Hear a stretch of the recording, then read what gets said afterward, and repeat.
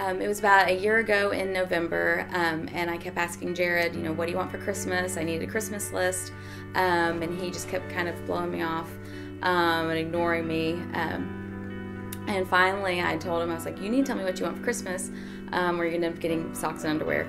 And finally, he said that he didn't think it was fair that he was going to get a bunch of stuff for Christmas, and a lot of his friends from the Dream Center might not get anything at all. We were coming home from the Dreamy Spoon, and we were driving back to the house, and she was talking about socks and underwear, and if I don't tell her what I want for Christmas, and then something happened, like something in my heart and my head was telling me, donate to the Dream Center. And what I was thinking, before that happened, I was thinking of some of my friends from the Dream Center, and that's what popped into my head.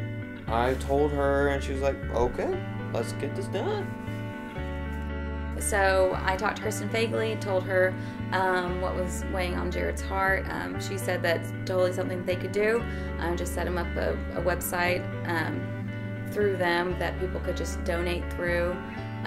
Then I got my phone out and just did a video of him, posted it to Facebook.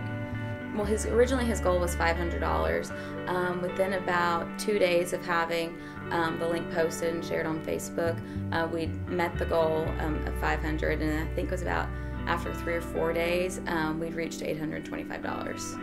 I was ecstatic, I was overjoyed, and I felt a warm feeling that I did good.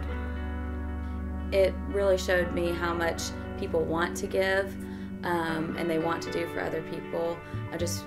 I saw names of people that donated that people I didn't even know.